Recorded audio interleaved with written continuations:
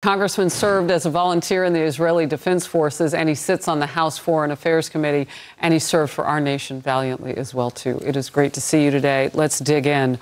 I asked the question about what it looks like on the Lebanese-Israeli border. And the reason I asked that question is if you know that there's a ground incursion coming, you'll move some people out of the way. I get that. But if you know Iran is going to then come from another direction and join that, you'll move everybody. Is that even a potential? I mean, would Iran do more than just hit Israel by air?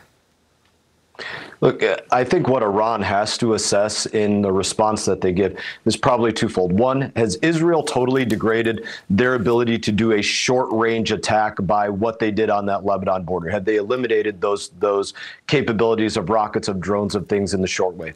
And so are they left with only the option of doing something from a longer range? And then they have to assess, because remember, they're not dealing exactly with U.S. military-grade equipment in the same generation that we talk about, our generations of equipment. They're not in the same ballpark. They're not in the same game. So what can they do against the other systems of defense that are there beyond the Iron Dome system that gets spoken about so much? The Arrow system, the tactical high altitude area defense systems, the David Sling systems, these other systems. What do they think they can do against other systems of defense? And that's something that they have to calculate. So you were part of the IDF.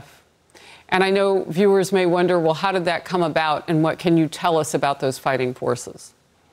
Well, this goes back to what was going on in higher education years ago. I was a student at Harvard back in 2014. There were constant protests against Israel at that time, and I decided one day, after having a very negative encounter with some Palestinian supporters, that I was going to go and show my support for Israel, and I did. I went and volunteered alongside their military there, which was a great experience. But what I can tell you about the difference in those forces is they realize on a daily basis that they are surrounded by enemies directly on their border, whether it be the tunnels that come through Egypt, whether it be what comes across from Gaza, or whether it be what comes from the north in Lebanon. They have a daily reminder of the enemy is on their border, and it's just a matter of, maybe 40, 50 miles for them to cut the country in half in many of these places. That's the reality for the fighters on the ground. Congressman Mast, do you believe that there was any sort of coordination between Hezbollah and Hamas on October 7th? Hezbollah began to hit Israel very hard with more missiles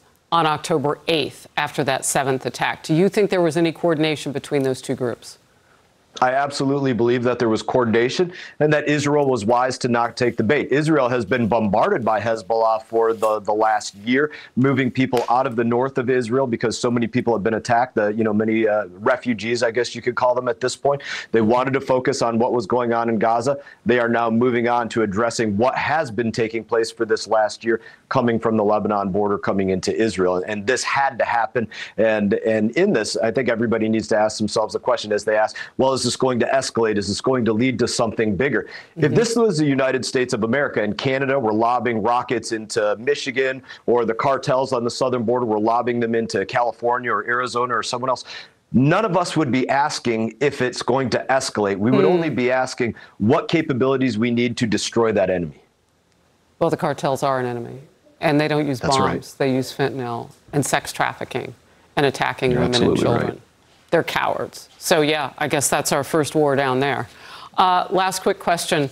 What type of movement now are you looking at to say what Iran is going to do next? I think for them, are they moving any forces that they have remaining off of the border? Again, recognizing the difference in generations of weaponry that they have. Israel has to look at, okay, did they only have capability to fire something that they had eyes on or lasers on? Or again, this is going into details of different generations of technology, but those have to be things that Israel are looking for. Congressman Mast, it is always great to have you in focus. Thank you for your service and your expertise. Thank you, Harris. Hey everyone, thank you for watching this video. If you enjoyed the video, please click like and subscribe. I will be back on YouTube with more exclusive content, so stay tuned.